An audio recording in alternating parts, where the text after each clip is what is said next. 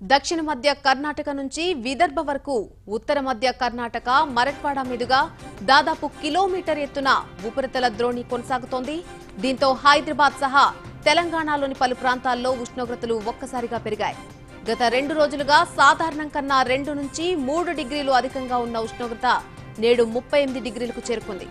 పెరుగుతున్న ఉష్ణోగ్రతలతో గాలిలో తేమ శాతం తగ్గిపోతూ ఉండగా నగరవాసులు ఉక్కబోతును అనుభవిస్తున్నారు. మరో 3-4 రోజుల పాటు సాధారణం కన్నా అధిక ఉష్ణోగ్రతలు నమోదవుతాయని వాతావరణ శాఖ అధికారులు అంచనా వేస్తున్నారు.